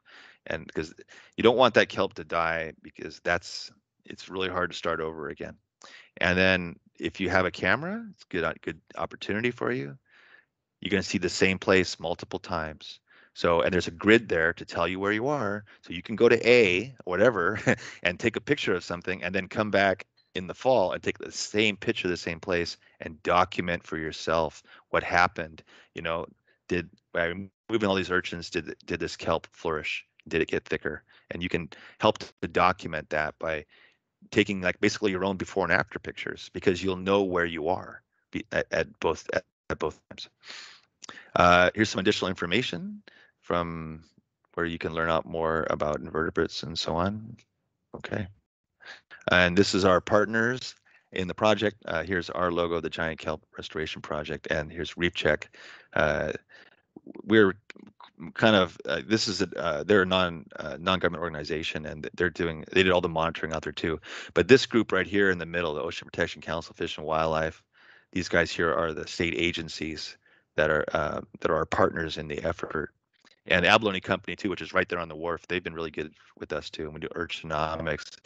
Get Inspires in Southern California. Bradley Photographic, he's in right there in Pacific Grove, and he wants to shoot great pictures of this whole thing. So we're excited to get him on board. And this is some of the sponsors. So you kind of know like who's paying for all this, right? So you guys are. Everybody is. It's grassroots funded. It's not we're not beholden to any non-government organization. Sustainable Surf is they're surfers. They wanted to help out. They gave us a bunch of money. And Louise Woolley, who's a reef check diver, gave us a generous donation, and that paid for all reef checks work out there and paid for the grid. We have a GoFundMe site that people donate to. It doesn't take a lot of money to do this sort of thing. It's just a hammer. It costs $6. And I think, someone's got to pay, but I think that, everyone buying their own license and getting the wreck divers getting that class, that's paying for it right there. So, yeah, that's all good. We're in good shape. We're funded. A lot of times projects get started and they're waiting on funding. We're not waiting on funding. We have everything we need to get going. And that's kind of it. That's some additional material. Oh, I want to talk about messaging too. Just when you're talking about this with people, try not to use words like we're killing or we're going to kill them all or something like that, or smashing or crushing. Try to use words like we're suppressing or we're culling, right? Be sensitive to that, because divers understand it, but the general public is going to have second, they're going to be kind of squeamish on us going out and killing creatures in the ocean. So be aware of that, and try if you post or you tell people things in a social environment, try to use softer words for it. Like all of my my hammers, they all have pink on them, right? We're trying to like make it more easier, less aggressive if we can. Yeah, and if we don't want things. The other thing we could go really bad too is if people start going into the marine protected areas with a hammer and start doing things there, and then start taking pictures of it and putting it on social media, and Fish and Wildlife is going to see that. And I mean, they don't have a real deep ear, but it'll be brought to their attention, and then they'll have to do something. And what they could do is they could shut it down, and it would someone doing something crazy like that. We have to just be patient, right? And do what we can in a controlled way. That's not going to get us all kicked off the project, right? We're lucky to have this, and so we want to be able to scale this up and not get kicked off. So updates to the program. I have this is for the instructors, but I have a newsletter that I will send to everybody. You're registered. If you register, you will register for this, and I'll send a newsletter with updates to you and any updates to protocols, because with anything like this, it's brand new. It's going to change constantly. I'm basically an inexperienced volunteer. I'm learning how this is going to go, and so there will be changes, and that's the way I will reach out to you through this newsletter, and also on that assignment portal. I could put information there about changes to protocols and things like that. So that's kind of the only way that my first line of communication with you. But that said, we have the website, and any amendments to this kind of will go into this curriculum folder. But this item number 3, you're not going to have it. This is for instructors, so I didn't need to put that in there. And this is just some specific language that you don't really need to know. This is their criteria for success. Okay, cool. So that's all I got. Any questions?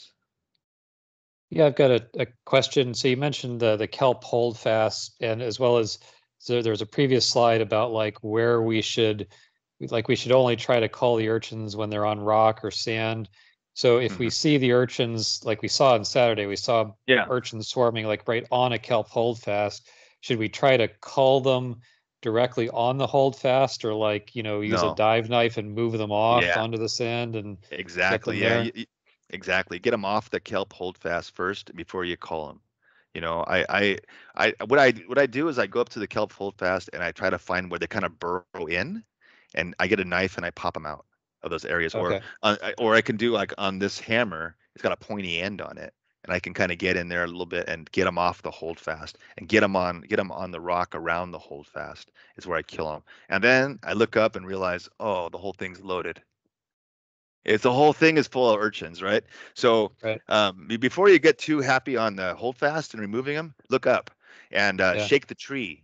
Get them off there. And because what they do is they start on the holdfast, they climb up to the top and they weigh it down. And then they bring it to their buddies, right? And then they all gang tackle it, right? That's how they operate. So if you can, sometimes I'm like swimming up kind of a ways, and get them off of that, shake them all off. And, sometimes I even I get all the snails off, basically you don't want anything to eat your kelp, right? So get it all off of them. Don't smash the snails, but make them start over and get them off the kelp that way. There's sometimes too when they're in these little cracks that are they're in pockets, in these little burrowed pockets, and you're kind of wondering, boy, should I really go after them in there? I think it's okay. I think if you didn't go after them in the pockets, you wouldn't be killing anything because they're mostly in the pockets, probably 90% of them. So you're going to have to go for it. But just be really careful of not smashing everything out just around the pocket kind of thing. Yeah, good question. Yeah.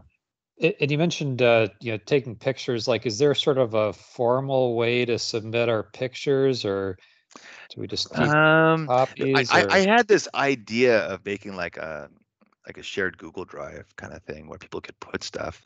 We could set something up like that, where you can put things there. Or, I mean, you can always just email them to me, and what I'm doing is kind of keeping a record of it. I have a catalog of them. Send me your good pictures. You don't have to send me things that you wouldn't show somebody.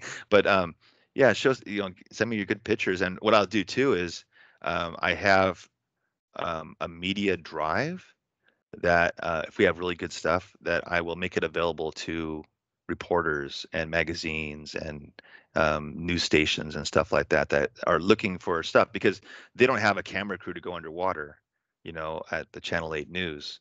But we have those pictures. So we just make them available to them there. And that saves them a lot of trouble, and we get good pictures.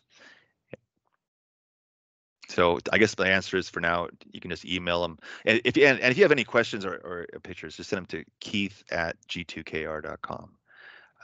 That'd be the way to reach that. There's all the links that I sent to you. Let me see. They're all on a single place. I'm going to share my screen again. And it will be, shoot. Go back. Yeah, I'm not doing it right. It's G2KR link.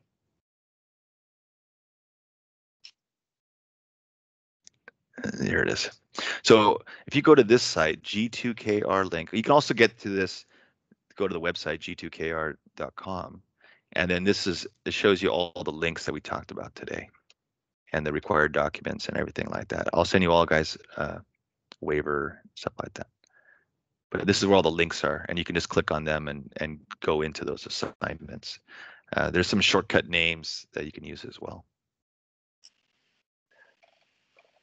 So Keith, Yes. what are the next steps? Like we sign the waiver and then we have to meet you for a dive, so you could show us how it's done, right? Yeah, so let's look at it right here. So this is kind of going back to at the beginning. So we've done this. We're asking questions now. We're getting through here.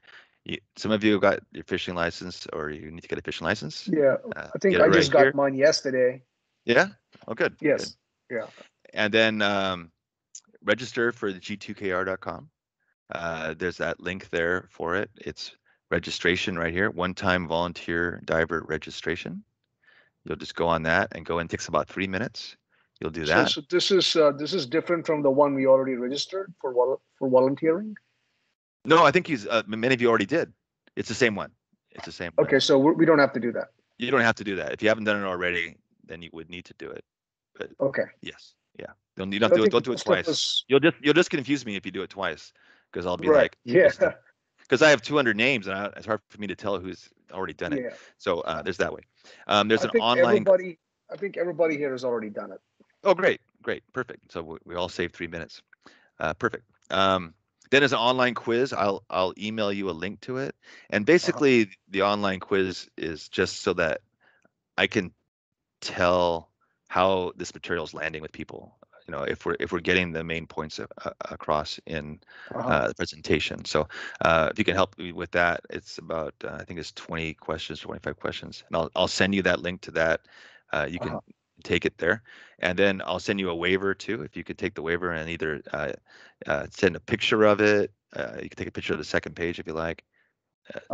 Email that to me, and then that'll be it. And then we'll plan a dive, and that will take some logistics to coordinate that. But just let me know when you're going out there, and I'll see if I can be with you.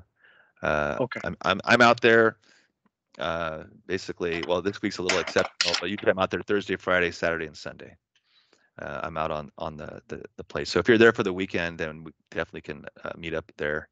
And I just basically, I mean, you guys know how to do it, but you know, I just want to make sure everyone's doing it in the right way, and that if there's some errors or something, we can correct it early, and not I kind of need to stay on top of it. Right. And that's all. We'll just get started. We'll talk about things a little bit at the beginning, and then you'll go and you'll do your normal dive and crushing a bunch of urchins and reporting the data. And I'll be looking at all of that. How you do the assignment, how you report your data, and giving you some feedback, and give me feedback too. If you're confused by the portal and I don't know what something, just let me know, because you're probably not the first. We're all learning this together. So for sure. So I was a little confused. I just want to make sure I'm on the same page. If you go to that if you go to that picture where you actually show the grid and the two divers looking to start the assignment, yeah,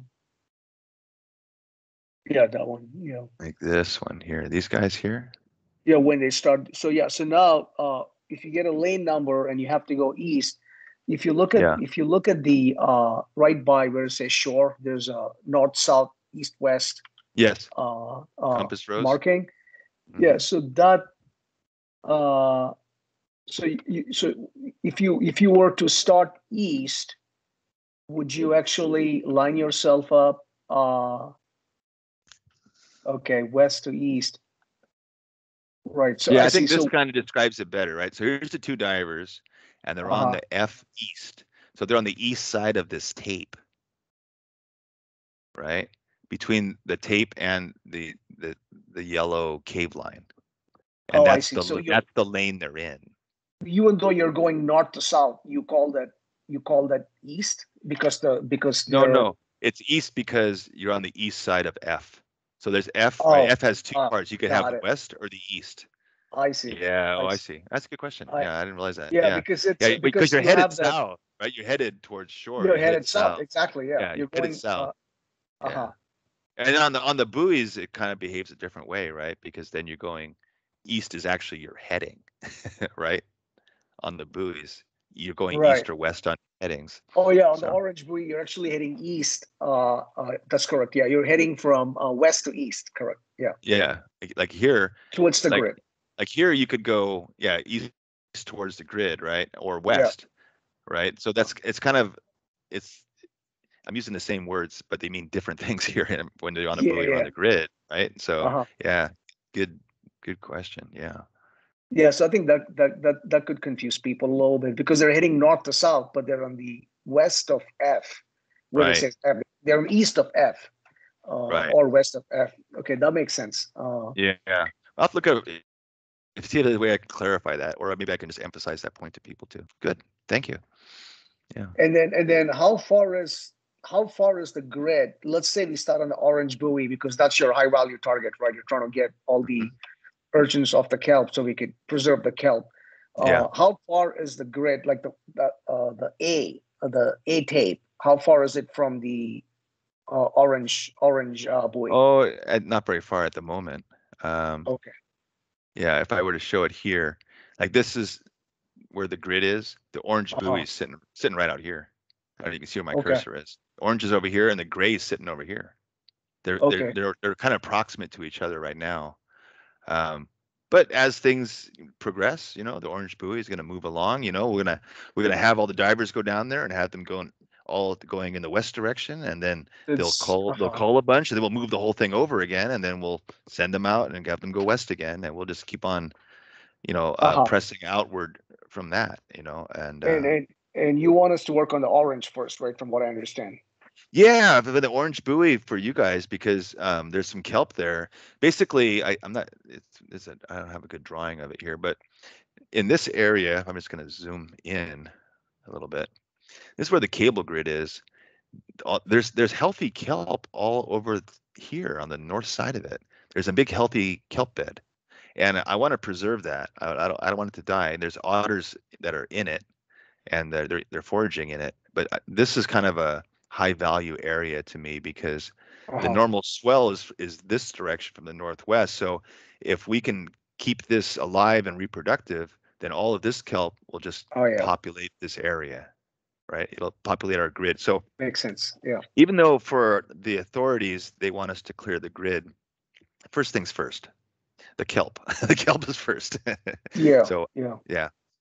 So So So when you want to get an happens- assignment, just go on the assignment there. But you know, the assignments are like up for the grid right now. So when you want an assignment, you can just email me. How's that? Just email me and say I need an orange assignment, and we'll make sure you get an orange one. Over there. And right now the orange buoy, I just set it there. There's no tape measure on it. So like this weekend, I'll go and pull a tape measure on it, and then it'll make sense to people. I'll put a tape measure on the gray and the orange buoys. But it's been we had some problems with the wreck divers getting out there, and everything's kind of slow because we had problems with the boats, and they want us to have commercial fishing licenses to put a dive charter boat, putting wreck divers in the water. It's all crazy. It's all just crazy. The other question I had was, so when you start on the orange buoy from the tape measure, what happens when you hit the cable grid? Do you turn back? Yeah, don't go on the cable grid. Okay, so you turn back.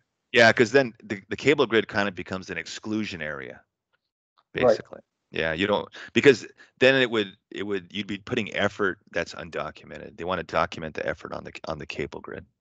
Definitely. Right. Yeah. Okay. Good question. Yeah. Basically, the other side of the sand channel and the cable grid becomes an exclusion area if you're on the orange buoys or orange or gray buoys. Okay. Good. And then, so is the cable grid only? So when do you expect us to work on the cable grid, or is it cable grid exclusively for scientific divers? Oh, it's not for scientific divers, but it'll be next. You know, first thing is I want to protect the kelp. right? And there's Okay. kelp on the Yeah, cable of grid. course. You know, there's kelp Uh-huh. there, and I think you know, I've Oh been yeah. going around trying to get it over there. But all that kelp that's kind of around there, I think is a high priority. And it may be that we kind of mix it up a little bit. You know, like you guys are working on the orange buoy, saving the protecting the kelp, and then we have new divers that are coming into the program, and they go on the cable grid, and then we have divers that are coming in off the boats. You know, they've never done this before. They're untrained. They can go on the gray. You know, and there's room for everybody. You know, Right. to be doing this kind of thing. So, but Right. it's up to me to kind of to manage this in a way Uh-huh. that as a strategy for the urchin, you know, Sure. suppression, you know, over the area. And that's going to be interesting to do. But it's basically the idea is you're just going to be persistent. You know, we'll start on the grid and we'll clear the grid and we'll move out and then we'll start back over at the grid again and we'll do it Uh-huh. again and just keep reducing it with multiple passes and just keep pushing out in a large and sustained effort emanating from basically ground zero is that cable grid, and we'll just keep moving outward from there. Yeah, like it's really inconsistent. You know, there's some sections like over here, there's no urchins. I don't know why, but there's no urchins here. Uh-huh. But there's lots of it here. You know, I don't know. There's all kinds of strange stuff. There's anchors Yeah. out there, old tankers and Yeah. stuff that were out in the site. So, but yeah, it's really inconsistent. You know. Yeah, I think that's what me and Nick saw. You know, it was kind of scattered all over the place. It wasn't just uniform. Yeah, yeah, and Josh Hona Mitchell did a survey, and he went out here. He like came. He started. I think he came here, and he went like, but he kind of went this way along like where the sand meets, kind of like in this area. And this was last. This is before COVID, right? So it was 2019, and there was all kinds of kelp out there. And in the survey he Uh-huh. did, he had a camera looking down, and it was kelp the whole time. So it's really changed a lot. You know, now there's just a little bit of kelp in it. The kelp you'll see is not looking very good. You know, it's not like the kelp you see at the breakwater or something that's really big and has all these stipes on it. It's kind of Uh-huh. scraggly looking. It's kind of like it's like 10 stipes, you know. It's not really robust, you know. Yeah, So the kelp that we saw was like, barely hanging on there. yeah, it's kind of anemic looking. You're like, this is not good kelp, you know. And so, yeah, hopefully, we can get it to flourish, you know. And basically, on the bottom of a kelp plant is where its reproductive fronds are. They're all at the bottom, right? And once it gets a lot of that going, then it has primary production, and then it can put spores out over about a 500 to 1,000 foot range. I think it's like more like I think it's exaggerating. I think it's like 250 feet or something. It doesn't go very far, because the all the spores are at the bottom of the plant, right? So they just have to go in the current, washing around right there. You know, how far can the current take it? You know, where like a bull kelp as reproduction at the top, right? So it puts its spores in the water and they go like all over the coast, you know. So that's why there's a lot. You'll find that bull kelp is a really fast and early colonizer on these sites that grow there. So Yeah, I had one more question. mhm, I was reading about some of the efforts that was done in Southern California. mhm, What I read was they basically cut the healthy part of the kelp, the blades where mhm. the seeds are, and they Yeah, put it in a sporophyll mesh bag about a meter yeah, off the substrate. And mhm, after the urchin pattern was cleared, mhm. and they just let it scatter all around. I mean, is that something that's That's a possibility. Actually, very much a possibility. There are there's lots more going on than just the urchin thing. We're yeah? doing drone survey. We're doing underwater robotics survey of the grid too. We're doing kelp outplanting out in this area over here. There's a researcher from UC Santa Cruz. She's doing her doctoral thesis on kelp, two different species of giant kelp. They're going to try it Uh-huh. out over here. We have this idea of doing that kelp bag thing too on these concrete Oh, nice. cylinders that are going to be out somewhere over here somewhere. We have 28 cylinders. We'll be putting them out there. Um, there's an experiment from Moss Landing where they're going to do green gravel. Uh-huh. Basically, it's small kelps growing on little gravels, and then they spread them out on the bottom, and hopefully they grow, kind of Oh, thing. So nice. there'll be that going on too, and that's also that kind of outplanting idea is also happening at the other project that's at Lovers Uh-huh. Point. That's a reef check project too. So there's definitely lots of interest in kelp outplanting. There's interest in taking the urchins out and ranching them and fattening them up for food. So, I mean, there's lots of things, other things going on that will benefit from this too. And kelp outplanting is definitely one of them. It's hard to do. You know, they did it in Southern California, like you said, and they put little bags, burlap bags, and swam around with sporophytes and stuff, and it took 7 years for it to work. And basically, what happened was they didn't have kelp at all, and they had to go 20 miles to get kelp that they thought would work, right? And then they grew it in the classrooms, and all these kids started growing kelp in their classrooms, and they brought it out, and they swam around with these sporophytes, and they put them in the water, and they tried this, they tried that, they tried all these different ways, and the kelp grew up, but it didn't reach the surface. It stopped about 5 feet short of the surface. They couldn't figure out why, but it was because the oceanographic conditions weren't suited for it. It wasn't a lot of nutrients, right? So it didn't reach the surface. But then it did reach the surface, and then everyone's so happy. And then that winter, the storms took it and put it on the beach. And then the Nancy Caruso, who did that project, she got sued by Laguna Beach because she had made kelp, and it was stinky and full of flies, and on the beach where there was never kelp before, and they wanted her to clean it up. So you see what the problem is, right? Like, don't let the kelp die. Like, people will forget, and then when you bring it back, they'll sue you for it, right? So that's the lesson learned from that. Yeah, maybe that's not a good option. Not a good option. And then it's not like the kelp that will grow best here is already here. Right. If you put kelp 20 miles away and you bring it here, well, that was in a different set of conditions. You know, maybe it's warmer there or whatever. You know, you want the kelp that has a history of living here to be here. That's the best chance. You don't want a genetic bottleneck. You know, they had that in Palos Verdes where they reduced it so much, and then they were like, why does all the kelp only have 3 stipes on it? You know, like that was a problem because it was genetic bottleneck. Right. So makes sense. Yeah. Cautionary tale of this. Yeah. Okay. Yeah, that's great. Okay. Anyone else have any questions? Not a question, just one quick suggestion you might want to make for safety purposes. It's a good idea to, at least I thought, to have a marker buoy up when you're swimming or scootering on the surface, just because there is like kayak and small boat traffic around there and you're not very visible. Yeah, I think that's what you guys were doing. Coming back, you had an SMB and the fireboat was being stupid out there. Yeah, don't trust anybody, you know. Have an SMB if you're going along. I have a hard time pulling an SMB through kelp. It would be the only thing, but right now it's kind of not a lot of kelp, so it might be easier. Yeah, just when you're like going on the surface, like not really going through the forest, but just kind of transiting back and forth. Yeah. What I was doing was actually I had like a crab pot buoy, and I would tow it behind myself, right? So it makes me be like I'm like 50 feet long, right? I'm in the water this whole thing here. Yeah, make yourself as visible as possible. It's a good idea. So there was this one slide where you showed how far does it take to swim from the beach. It was 1,300 feet. How long does it take for a recreational diver to swim on surface? Like, what is a typical medium speed? Yeah, that's 10 or 15 minutes. Yeah, that's about 15 minutes. 15 minutes. Okay. Yeah, about 15 minutes on the surface to do that. You know, in all of our registration, we asked people how they intend to get there, and 90% of the people said they wanted to do it